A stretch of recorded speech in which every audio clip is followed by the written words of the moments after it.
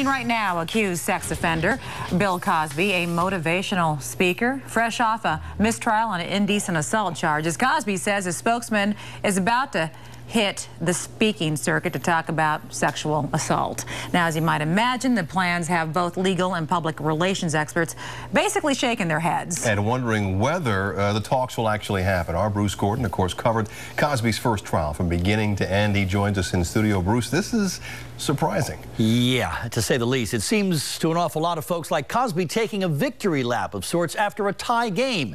One he came awfully close to losing, and one that is soon to be replayed. The stunning plans were revealed by spokespersons for Bill Cosby and his wife Camille on a morning TV show in Birmingham, Alabama. I think we move on now. Mr. Cosby wants to get back to work. We are now planning town halls. The subject of those town halls? Apparently accusations of sexual assault. This issue can affect any young person, especially young athletes of today, and they need to know what they're facing when they're hanging out and partying, when they're doing certain things that they shouldn't be doing.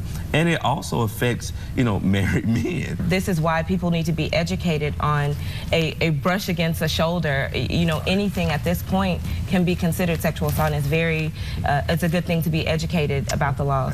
I think it's incredibly risky. I see no upside. I see nothing but downsides. William Brennan is a veteran criminal defense attorney and a friend of Cosby lawyer Brian McMonigal. I assure you that this is not coming from his advice.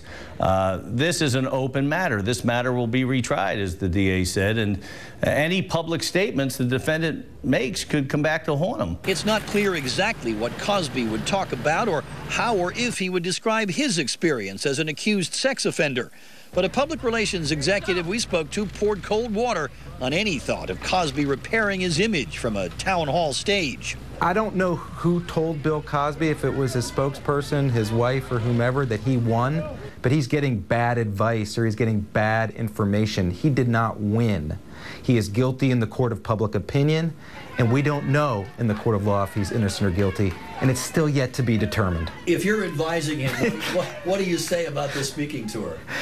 Sit down, shut up, and don't come out of your house.